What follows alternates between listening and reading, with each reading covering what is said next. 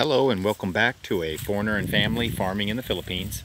And we're back up here at the squatter area, and absolutely nothing has changed from yesterday.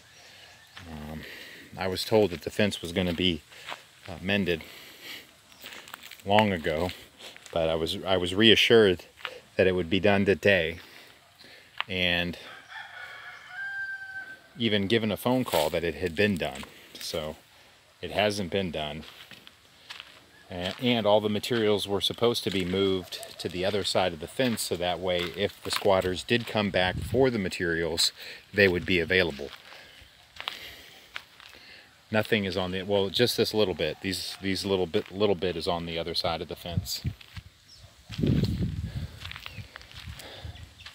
but the rest of it is still over here. Still got a couple of bamboos in. Not too concerned about that. A lot of garbage. So I just want to get this sealed up and then get this crap moved out of here before another squatter decides to move in. I guess that was the toilet area. That is actually cement on the ground, so that was the floor in here. The toilet's still there. I guess we're inherited a toilet.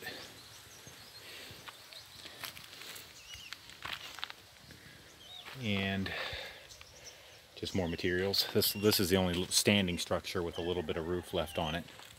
So we'll have to just keep on it and try and get the squatter area moved out. Oh, a little update on the bananas from yesterday is that